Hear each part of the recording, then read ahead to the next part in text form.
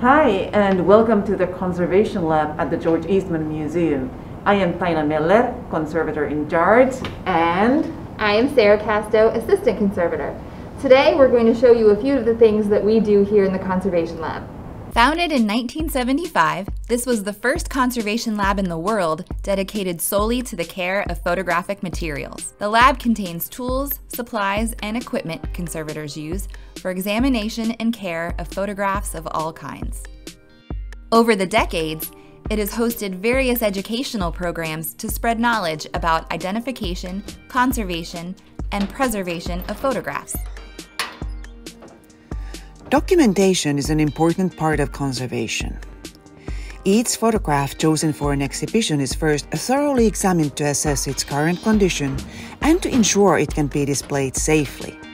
To maximize its lifespan, we also track and limit the display time and give recommendations for maximum light levels in the exhibition galleries.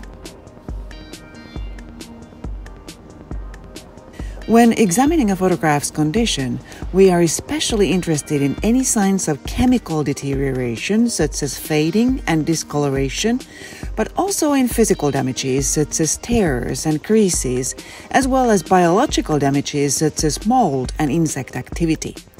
The written examination report is recorded into the museum's collection database, where it becomes a part of the object's permanent record.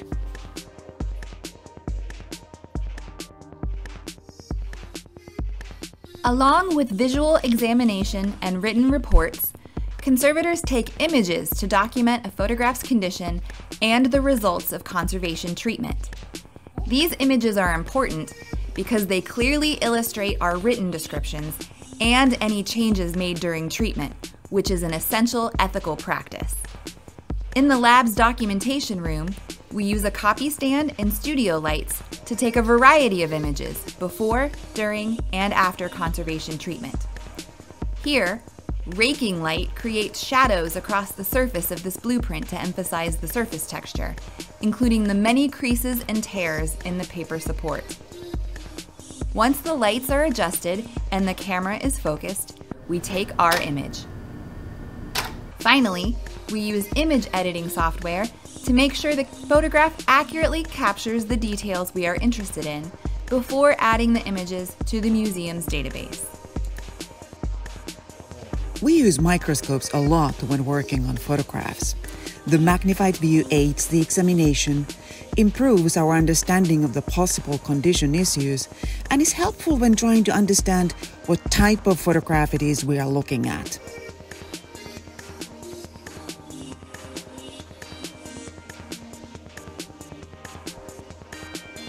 There are also conservation treatments that require a high level of detail. Some treatments address aesthetic concerns or how the photograph looks, but most of the treatments we perform improve the physical stability, like here, where I am consolidating the flaking emulsion along the edges of this photograph.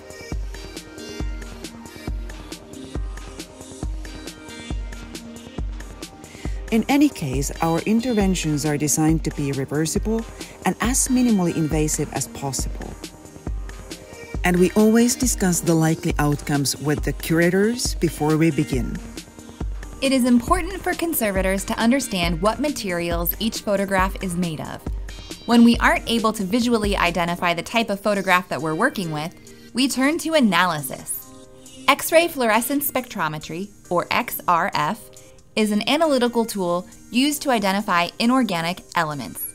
The XRF exposes a small area of the photograph to low-energy X-rays. In response, the elements present emit electrons.